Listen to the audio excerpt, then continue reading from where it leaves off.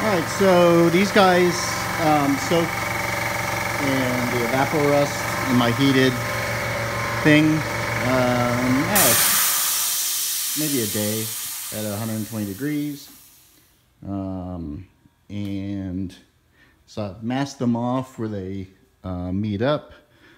This side has the indentations from the shoulder of a bolt, so I'm going to get those sides painted up, and I'm going to go ahead and shoot them with the Duplicolor Silver caliper paint, which I used the red version on the diff, and we used them on the Arc 7, and it's held up really well, so I'm going to do that.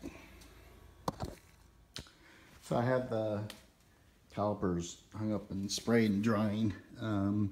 These are the cast iron pieces that I sprayed with the wheel paint, and they came out fantastic. As you'll recall, I brushed on the epoxy primer, which I mixed up in this little plastic cup. Used the little Harbor Freight digital scale to get the proportions right, 50-50. But it melted my cup. But the epoxy is all cured, and so it's like one big piece of art now. I think that's funny. Here are the calipers with the first coat of paint. You got to do 3 coats, 10 minutes apart. I used the piston as a template to cut out circles to mask the cylinders, and I think they're going to come out gorgeous.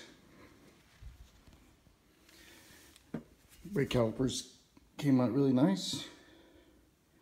I baked them on convection at 350 degrees for like 15 minutes to get the paint fully cured or hardened or dried or whatever it does.